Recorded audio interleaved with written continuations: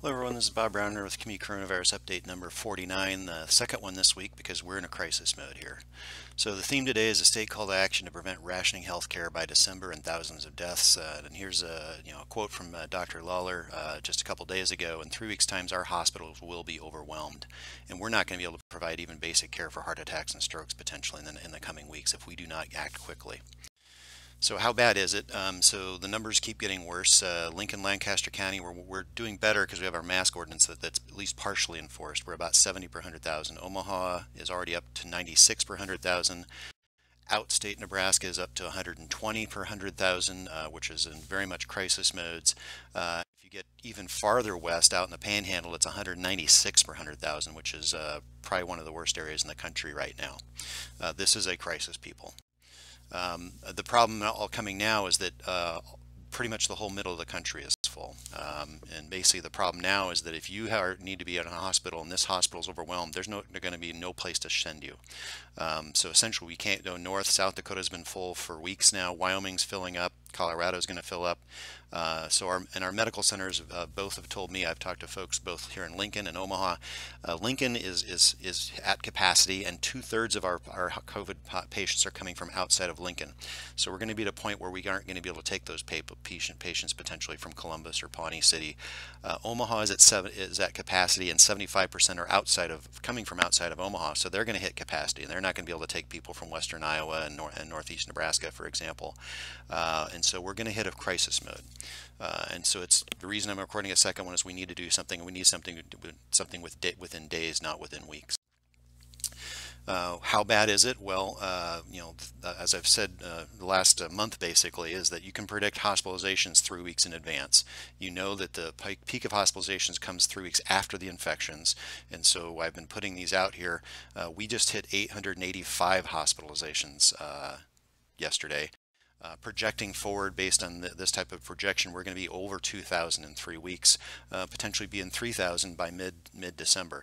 And so if we're already at full at 885, imagine how bad it's going to get when we're now up to 2,000 headed toward 3,000.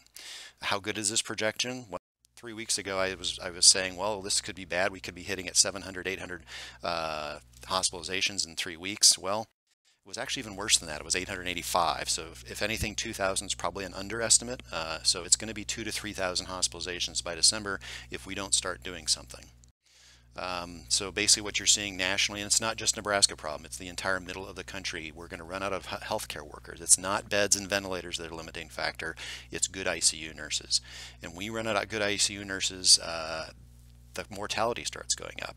But we're also going to get a point, it's not just coronavirus that hospitals have to take care of. They have to take care of heart attacks. People deliver babies. People have strokes. People need cancer treatments. Kids wreck their bikes and need an arm reset. We're going to get to the point where we have to start rationing healthcare in the coming weeks. This is where we're headed. In Utah, a week ago, the people ran hospitals in Utah, talked to the governor, and the governor listened. They pointed out, look, if you don't do something, well, then we want you to sign off on our rationing plan to not take care of people. Do you really want to go there? Thankfully, both the governor, Herbert, and the lieutenant governor, Spencer Cox, who's the governor-elect, listened to reason, and they put in places. They quickly said, well, we need to do something. They put in a mask ordinance with fines. They put in an order to limit any social gatherings to people in the state's households and to place a hold on all school or extracurricular activities. So they are acting. The question is, will Nebraska act? Unfortunately, we still have things like this going on. So when I say a partially enforced mask ordinance, it's because we still have things like this, but thankfully they are enforcing it. Royal Grove has lost its permit. They should be ashamed of themselves hosting a super spreader event in the midst of a pandemic when you know your hospitals are full and the healthcare workers are crying for help. This is shameful. The most frustrating thing to me is we can stop this, and we literally know how to stop this. It's being stopped all around the world. So Israel kind of had a problem like us. They kind of got it under control initially, then they let it smolder. It got out of control, but then they finally did put the ordinances in place that we were suggesting, and within weeks they are back under control. So this is very doable, and it does not take months. It literally is a matter of weeks. I've mentioned Israel or Ireland a couple times. Same thing with Ireland. You know, they had an initial wave, got under control, did a great job all summer long. People came back to school for the fall. Things started going up, but they put the ordinances in place. Yes, they closed the pubs in Ireland for a while and restaurants and limited to gatherings, just like everybody's suggesting. And here you are, 3 weeks later, back under control. So we're not talking months here. We're literally talking weeks if we had an organized plan to do this. So what does that look like? So how do we stop this? Phase one, you need an enforced indoor mask ordinance. It just doesn't work unless you get another 15 to 20% of the population wearing masks. As long as there's a significant portion of the population not wearing masks, it will spread. You cannot stop it. And what we're finding over and over again, except in places like Japan where people tend to follow directions, Americans just don't do that well. That's why we have to have laws against drunk driving, because if we can't just ask nicely, that doesn't work. You're going to have to put a fine in place. And until rates are down to 5 to 10 per 100,000, where the level that contact tracing would work, you need a temporary halt on indoor dining, bars, coffees, shops, gyms, churches. We just have to stop it. I'm sorry, folks. Our goal in public health was to not need this, but unfortunately, the lack of any organized plan is what created the situation where this needs to happen. We need a temporary halt on all indoor extra activities where masks and 6 feet distancing aren't practical. Yes, no basketball, folks. We need a temporary ban on indoor gatherings of more than 10 people, because the last thing we need is more super spread events like the Royal Gove. Phase two, once you get past the rates down below 5 per 100,000, you can start opening up the dining, bars, coffee shops, gyms, and churches at a reduced capacity and ease into it correctly this time. And then we need widely available and rapid testing. Thankfully, the one good piece of news is our turnaround time is getting to the point where we can get rapid testing and do good contact tracing. If we got the rates down this low, our contact tracers could then take care of the rest, and we could start resuming pretty much normal activities again. Once you hit this, there's an 8-week plan. Ali Khan's put this together. They have plans to put this in place when anybody's ready to go, essentially. Ali's an internationally recognized expert. He's done this before. It's maddening to me that our state is not paying any attention to our experts at the College of Public Health. We can do this. Dr. Lawler today was quoted in our own paper. Our health system is in the danger of overwhelming and being collapsed in a few weeks. And again, he's saying basically a lot of the same things. Ban all the gatherings of 10 people, mask ordinances that are enforced, lower numbers of kids in schools. We're going to have to get here, and we're going to have to do it quickly. This could actually be us by Christmas. If we were to get this in place, we could do this. Australia has eliminated almost all spread in the entire country by doing this kind of thing. It's not just Australia, it's New Zealand, it's Norway, it's Japan. So this works. We actually literally know how to do it. All we need is leadership. Unfortunately, that's not what we're seeing. So the doctors and experts at College of Public Health and UNMC, infectious disease experts, are all on the same page with this, and the only response back from Ricketts' spokesman is to attack them. That is not what we need right now. And Taylor Gage, I'm sorry, but you say your actions are based on data and sound science. Where is it? Please show it to us. You keep telling us you're listening to experts. All of us experts know each other. Who are you talking to? We can't figure out where this is coming from. This is not just political. This is science. If you have another approach that will work, show us your evidence.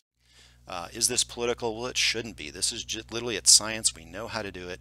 And frankly, if you're not going to lead from the state, at least let us do it locally. Local control is a time-honored tradition, a conservative principle in Nebraska.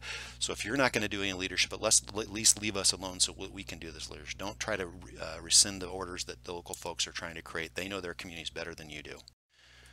So the school decision. To me, we need to do this because we need to do our best to keep the schools open. The schools, there are so many bad things that happen when kids can't come to school.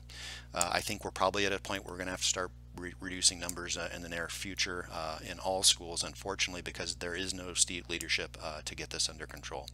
I really have a hard time with this because I really hate the fact that our children may bear the burdens of our bad adult behavior. It shouldn't be that way, but we are probably going to have to do something quickly.